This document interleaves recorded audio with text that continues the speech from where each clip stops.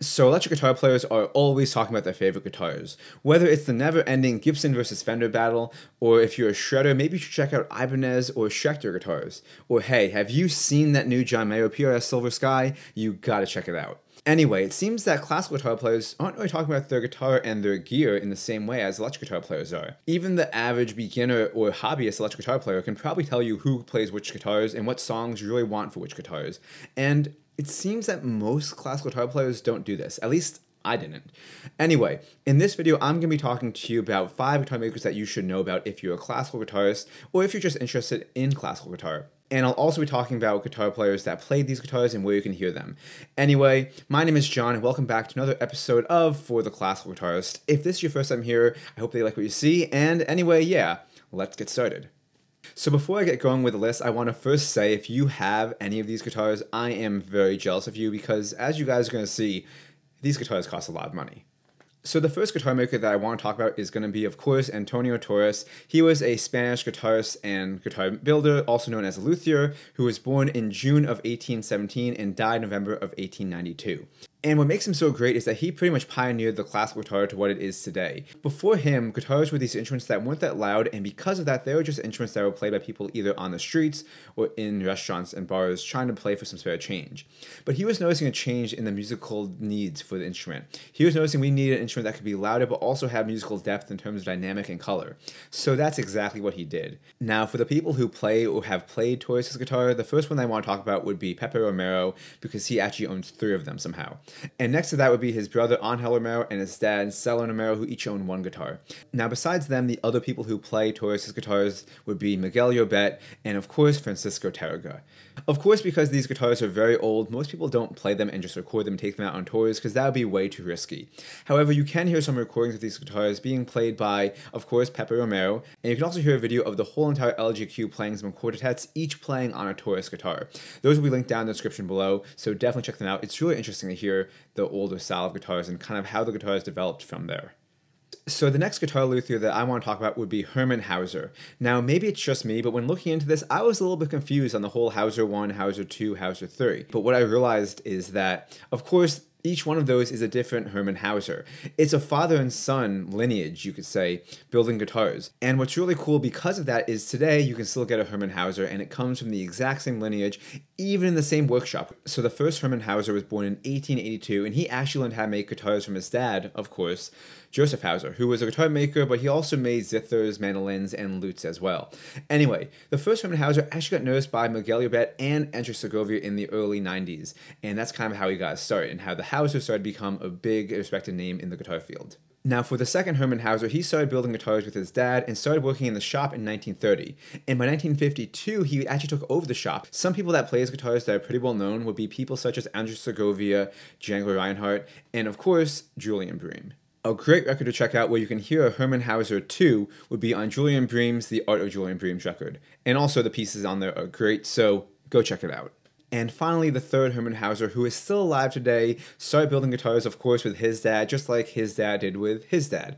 Today, he's still building guitars, and you can still order a guitar from him, but of course, it's going to be very expensive, and there's going to be a long wait list. There are, of course, many big-name players who play his guitars, but the most notable would come from Pepe Romero and Andres Segovia. Now, if you're wondering if the Hauser lineage is going to continue on past him, the answer is yes. He actually has trained and works with his daughter, Catherine Hauser, on making guitars today. However, Catherine actually has her own line of Hauser guitars that she makes, but she still works as an assistant to help him build his Hauser guitars. Now, in terms of where to hear this guitar, it's said that Angel Romero played one for a while, but I'm not totally sure of which recordings he played it on. However, if you do want to hear a recording of a Hauser 3, Angel Romero actually sold his to Martha Masters, and she played it on her CD Baroque Mindset, so check out that if you want to hear a Hauser 3. So the next guitar that I want to talk about is pretty similar to the Hauser as it's kind of a family thing, but you also might have seen it floating around as well as a brand, and that would be the Ramirez guitars. So let me explain. So today, Ramirez guitars are guitars that are made for people of various price points, whether it's college-level students, aspiring professionals, or even concert-level artists. But like any brand, it has to start somewhere, so let's go back to the beginning. So to start off, we have brothers Jose and Manuel Ramirez. Now, they actually started off building guitars together, but by 1891, Manuel actually left to build his own shop, which ended up being in direct competition with his brother. Even though they both learned how to make guitars from the same mentor, Fransisco Gonzalez, and they built their first guitars together, as builders they were pretty different.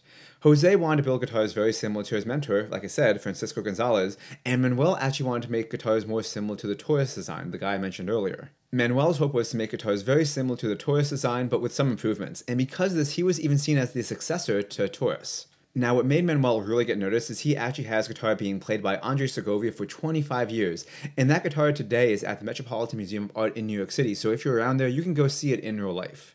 It's said that Segovia liked his guitar so much that he actually tried to get Hauser to make an exact copy for him after Manuel passed away. So Segovia switched over to Hauser guitars, but then later on he went back to playing Ramirez guitars, this time made by Jose Ramirez III. Now, you might be wondering, how many Jose Ramirez's are there? Is it the same thing like Hauser? And yes it is, but that's probably going to be another video, so stay tuned. What I found interesting about Jose Ramirez is he actually trained some of the biggest luthiers to come after him. Also, the other interesting thing about him is he actually had a lot of people playing his guitars that weren't even primarily classical guitar players. People such as Chet Atkins, Mark Knopfler, George Harrison, and Charlie Bird. Now, in terms of classical guitar players who play his guitars, of course, you can hear his guitars being played by the Romeros, Andres Segovia, and Narcisco Yepes. And also, in terms of where you can hear these guitars, there's so many people playing them on so many different recordings, so I'm just going to put some links down below. Most of them will be videos done by GSI, so definitely check those out. The next luthier is what many people consider to be like the Rolls-Royce of classical guitar, and that would be the Australian luthier Greg Smallman. So Greg Smallman was born in 1947, and he's really known for taking the guitar and just adding a few different things to it. The biggest one is he was one of the first ones to experiment with the lattice brace on the guitar, and also having a guitar with a much heavier and thicker body, but a very light top. Now, many big-name players play his guitars, people such as Ben Verdery and David Tannenbaum, but the most notable, of course, would be John Williams. And John Williams even said in an interview that once he got his first Smallman, he hasn't played anything else, and I'm pretty sure that still holds true today. So in terms of where you can hear them, pretty much any Williams record recorded past 1980, and that includes live performances as well. So definitely go check some of those out. The final luthier on this list would be the American builder Thomas Humphrey, who was born in 1948 but sadly passed away in 2008. And why he's on this list is because he was one of the first big-name luthiers to start experimenting with guitars and start breaking out of that traditional Torres and Hauser design. Now, he wasn't one of the first and only ones to ever do this, but he definitely helped pioneer it and make the guitar what it is today with some of the modern adaptations that you see, which we'll get to in a second. Basically, he just had this idea of making the guitar louder and be able to sustain more. He was so set on this idea that he even considered putting a little amplifier inside the guitar. Now, obviously that never happened, but he was thinking about it. So after a few tries, he made what he liked to call his Millennium model. And you know, he was making pretty good guitars early on, but it was that model that really put his guitars on the top of being one of the best guitars that people could play. Pretty much everyone wanted to play them. People playing his guitars were guitarists such as the Assad duo, Eliot Fisk, Ben Verdery, and Sharon Isbin, just to name a few. What I find pretty funny and interesting is that he actually made all of his guitars in an apartment in New York City. That was his shop, so pretty cool. Anyway, you can hear most of his guitars on recordings by the guitarist Lily Ashfur, and you can hear on probably most of his CDs. I'll link some of them down below, but definitely go check them out because he really changed the way the guitar is, and people are still playing his guitars today because of that power and sustain that they get. Anyway, guys, thank you so much for watching. Hope that you guys learned something from this video. I wanted to try something a bit different, and something that was always puzzling me for a little while, so I hope you enjoyed it as well. Anyway, if you guys are new here, like I said, feel free to check out some other videos of mine. If you like what you see, I hope that you consider subscribing to my channel. And yeah, just stay tuned for more videos. I want to make more videos about classical guitar and all the things that I wish existed when I was going to school for guitar. So hopefully that's what you find helpful here as well. Anyway, until next time, I'll see you in the next video. Thanks for watching.